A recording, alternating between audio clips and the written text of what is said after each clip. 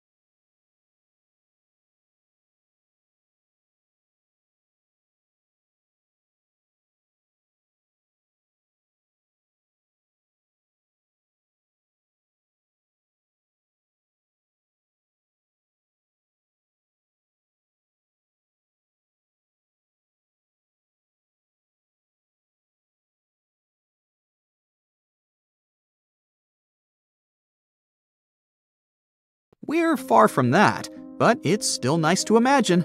At the moment, our civilization is in the stage scientists named an immature technosphere.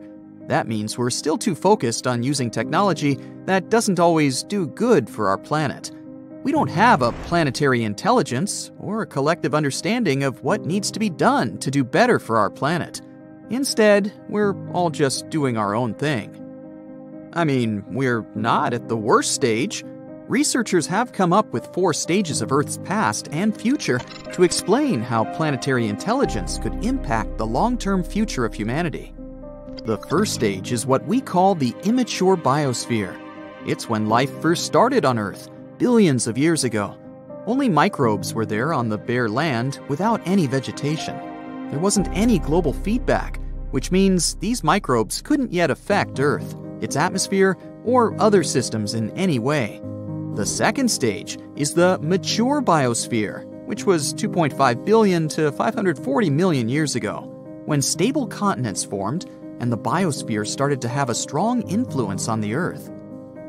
The third stage, known as immature technosphere, is where we are now, with interlinked systems of communication, technology, transportation, electricity, and computers that draw resources from Earth's systems and affect the biosphere. The fourth stage, also known as the mature technosphere, is where Earth should aim to be in the future. It means technology will benefit the entire planet. We'll use sustainable forms of energy, like solar power. Planetary intelligence is the sign of a mature planet, and researchers are trying to figure out how we can move towards it. So, things we do on an individual level do matter. The collective activity of life, like microbes or plants, can change a planet and make it more than just a lifeless rock floating in space. Through the biosphere, our home planet kind of figured out how to host life by itself billions of years ago, and it's still going. Now we need to figure out how to have a similar kind of self-maintaining system, but this time with the technosphere. It's hard to imagine planets could generally become sentient, like Pandora or some other imaginary conscious world out there. There are a few reasons for that. First, planets form based on how different materials like rocks, gases, and liquids gather around a new star. It's like you have a big family gathering, where everyone brings different ingredients to make a delicious dish. And just like how these ingredients won't suddenly turn into a living being, the materials that make up a planet won't just turn into self-aware creatures. On Earth, after billions of years of complex chemical reactions, some molecules started to replicate themselves and carry information. That's how life on our planet began. And Earth is the only such example we have. Here's the second reason. Imagine you have a big garden where you plant a lot of mushrooms or bacteria, hoping they'll become really smart and help you take care of the garden. But mushrooms and bacteria don't have brains like we do. It's not like they need it anyway. Having a big brain is really expensive for animals too. It takes a lot of energy to keep it running. So, animals only become as smart as they need to be to survive and thrive in their environment. Dogs and cats are pretty smart because they need to be able to avoid danger and find food. They don't need human kind of intelligence for things like building houses, creating art, or inventing new technologies. So, it would be hard to bring all living beings and plants to the same level of intelligence. The third reason why it would be difficult for a planet to become sentient is the main rule of the animal kingdom. Life is all about survival of the fittest. Every creature is competing for resources like water, food, and space. But not only do different species compete against each other, but individuals within the same species also fight. Just think of how fiddler crabs fight for territory on the beach, or how wolf packs fight over prey. Or me, when I see an empty spot on a crowded beach. This kind of competition is not a good base for global cooperation. There are a couple of exceptions to this rule. For example, ants. They may not be the brightest creatures on the planet, but when they come together in colonies, they can achieve amazing things, like gathering food that's way bigger than them, building nests, raising young, and even farming. In fact, they act like a superorganism called a hive mind, where every ant works together towards a common goal. Insects like bees and ants are very altruistic and work together to ensure their queen reproduces. If one large ant colony took over our whole planet, it could act as a single mind and work towards the colony's and planet's interests until they run out of resources. But in reality, it's hard to imagine any organism, even a superorganism, could reach such a level of self-awareness and consciousness. Number 5. How could we keep in contact? When it comes to communication, ants use pheromones and humans use nerves. Both of these methods work well for small organisms, but when it comes to a giant planet-sized entity, it would be hard to make such communication fast and efficient. So, communication within a planet-sized entity would be much slower than what we have in our homes, like our computers or smartphones. Oh well, we'll just continue dreaming about Pandora.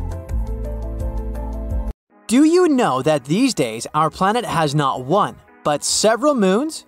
Well, kind of. Astronomers have recently discovered another moon orbiting Earth.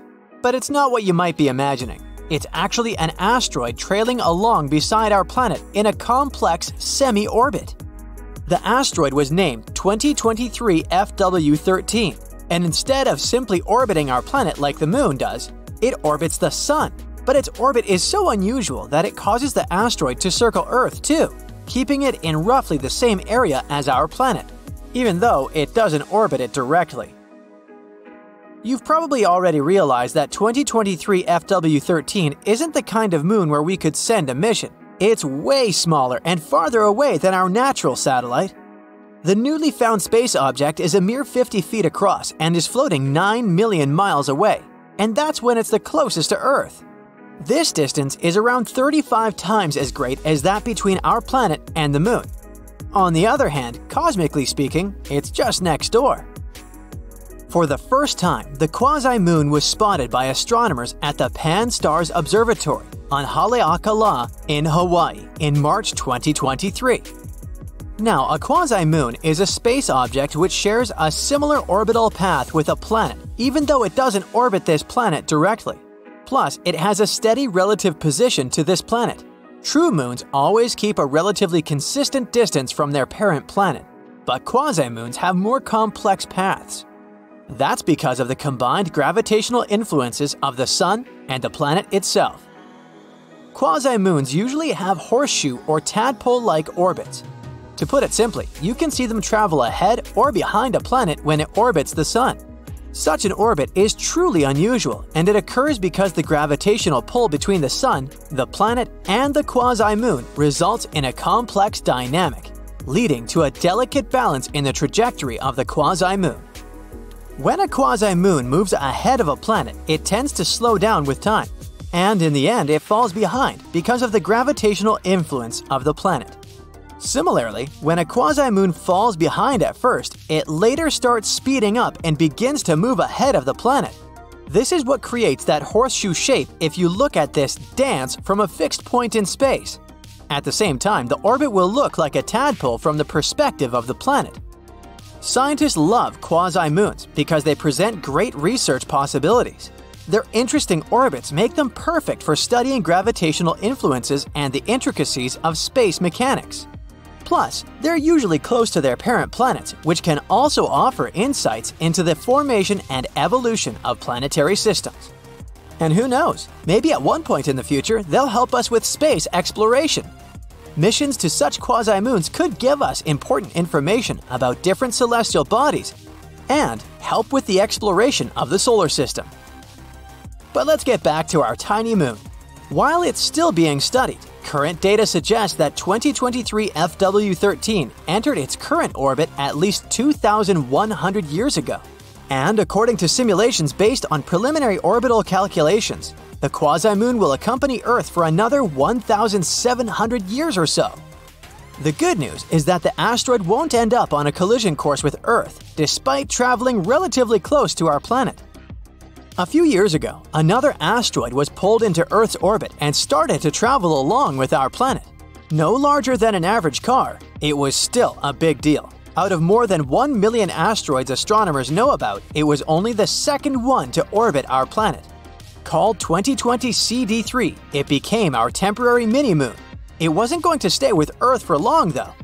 The asteroid is following a random orbit and is slowly drifting away. 2020 CD3 will make another close pass to Earth in March 2044, though it will most likely not be caught by Earth again because of the greater approach distance. Temporarily captured objects, such as this one, are rare. They need to have a specific direction and speed to be captured by Earth's gravitational pull. Otherwise, they either crash into the planet or fly in another direction. And in 2016, astronomers discovered another space rock and called it Kamo'olelewa. There was one absolutely amazing thing about this space traveler. Astronomers suspect that this celestial body could have formed after splitting off the moon during an ancient collision with an asteroid. Yes, it means it might be a piece of our moon.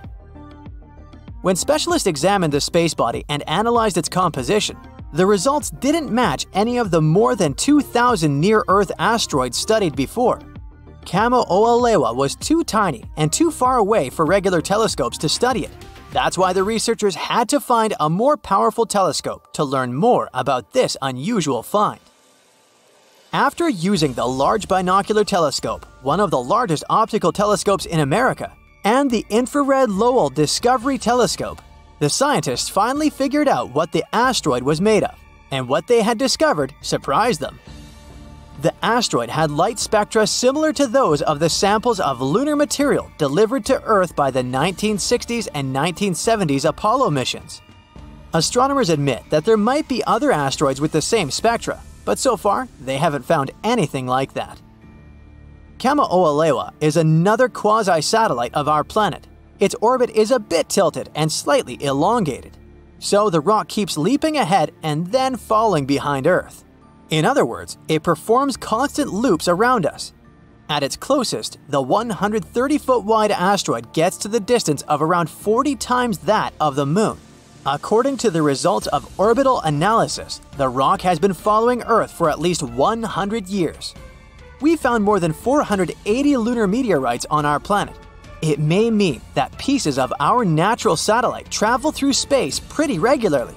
And Kamao'alewa might as well just be the first discovered large rock split off the Moon as a result of an ancient collision. Now we've already talked about quasi-moons. Let's find out more about asteroids. These space bodies are often called minor planets or planetoids. They're usually rocky leftovers from the early formation of our solar system that occurred around 4.6 billion years ago.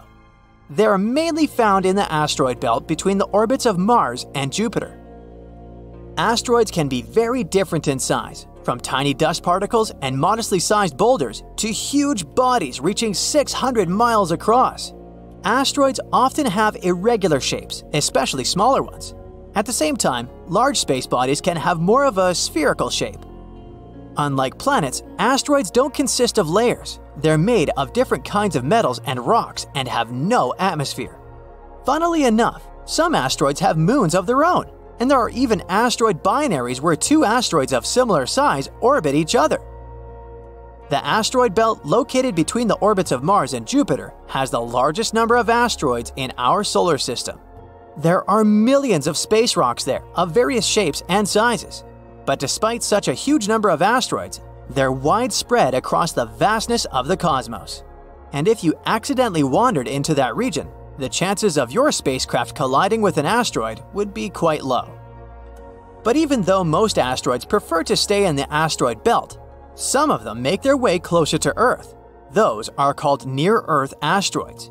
Experts monitor such asteroids because of the potential risk they pose. In the past, they did affect our planet. Think of that large one that most likely wiped dinosaurs off the face of the Earth. NASA and other international space agencies have sent a few missions to research asteroids. Some of them aim to retrieve samples from asteroids and return them to Earth for study. Look at this spatula. Just a regular tool, mix and spread ingredients, right? But wait, this one is floating in space for some reason. So there's this astronaut named Pierce Sellers. There he is. He's up there in space, just doing his thing, when all of a sudden, he accidentally drops his trusty spatula. Let me give you some context. This all happened during the Space Shuttle Discovery's STS-121 flight back in 2006.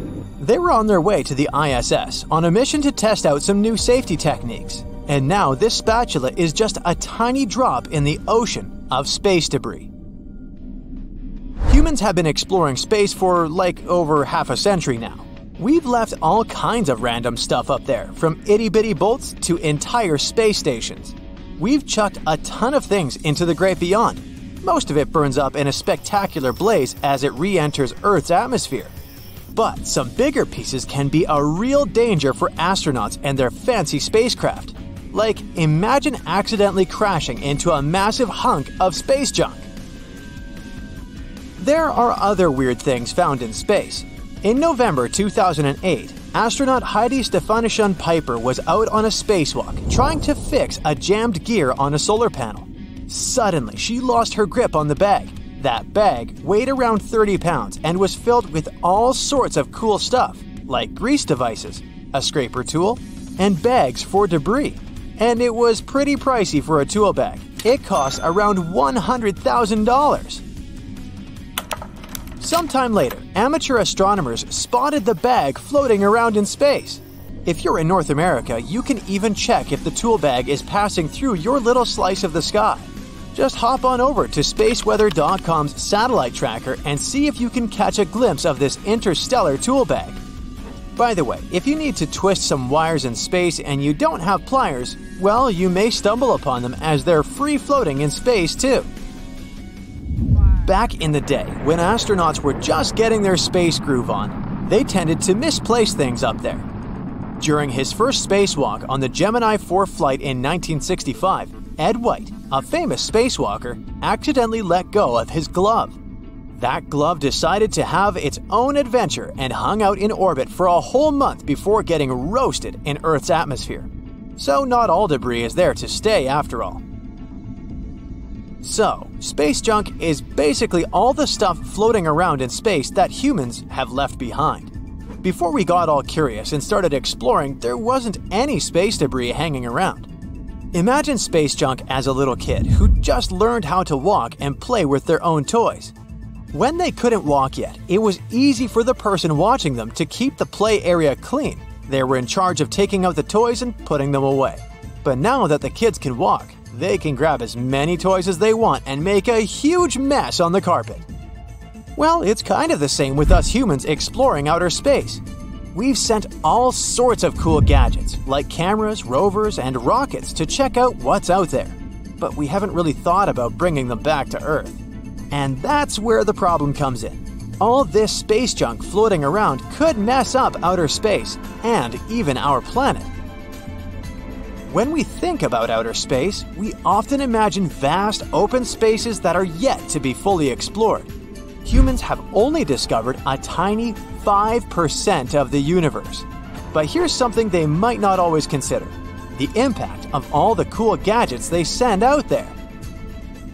Believe it or not, as of May 2022, we've got more than 5,000 satellites orbiting Earth.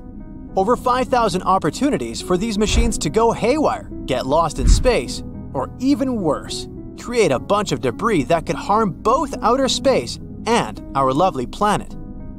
There's at least 3,000 satellites just hanging around up there, not doing anything useful, and nobody seems to be bothered about bringing them back home. And what if one of these inactive satellites accidentally collides with one of the thousands of other space junk pieces orbiting our planet? It will result in a catastrophic disaster. We're talking about a crazy release of toxic substances that could wreak havoc on our poor Earth. Space junk can mess things up for scientists trying to make important discoveries. It's not just floating around aimlessly in space or posing a threat to Earth. It can hinder their chances of success. Even the moon has its fair share of junk, which Neil Armstrong definitely didn't encounter when he landed there in 1969. Think of it like this. Imagine you're an artist trying to create a huge painting. It's hard to do that if there's a bunch of old paints, brushes, and other stuff cluttering up your play area, right? Well, it's the same deal for scientists trying to set up camp and use new technologies for advanced missions and space exploration. They need a clean and organized space, just like you need a tidy work area. Otherwise, it's chaos. So here's the deal with space junk. It's not just about sending stuff up into the atmosphere. It's also about how far away we send it. You see, when satellites are sent over 22,000 miles into the atmosphere, it becomes a real problem to retrieve them and bring them back to Earth. And that leads to even more space junk floating around up there. Now, I know what you're thinking. How long will it take for space junk to become a major problem? Well, it might still be a few more years before it messes things up in outer space. But hey, that doesn't mean it's not a threat to satellites we have up there right now. Those poor guys are at risk of getting damaged, destroyed, or even leaking toxic stuff because of all that junk. So, space debris isn't just a problem for space exploration, but it's also a problem for us Earthlings, even though it's floating thousands of miles above us. Space junk is like that annoying neighbor who throws trash out their window and it ends up in your backyard. Except instead of trash, it's releasing all sorts of chemicals into our atmosphere that are slowly destroying our precious ozone layer. It can even ruin future space missions. Imagine this. You're all pumped up to launch a rocket into space, but nope, space junk decides to crash the party. Not only does it mess up the launch, but it also adds more pollution to our already struggling atmosphere. And if things couldn't get worse, imagine a shooting star or meteor accidentally smacking into some space junk on its way to Earth. Boom! Millions of toxic particles raining down on us, further depleting the ozone layer. Plus, space debris is becoming a real problem for space missions. In 2022, we found some space debris hanging out on Mars. The Perseverance rover stumbled upon its own backshell just chilling on the surface of Jezero crater. They also spotted a random piece of a thermal blanket that might have come from the rover's descent stage. Also, human-made space debris actually smacked into the moon in 2022. It was probably some old rocket body from the 2014 Chang'e 5T1 mission, but nobody saw that coming. It left a double crater behind. The more space junk we have floating around in low Earth orbit, the higher the chances of a cosmic collision. These collisions are no joke. They've already caused some serious satellite damage. Even the ISS has to constantly maneuver to dodge space debris. But scientists seem to know how to clean up this orbital mess. They're planning to send space vehicles armed with nets, harpoons, and even robotic arms to capture and deorbit all that junk.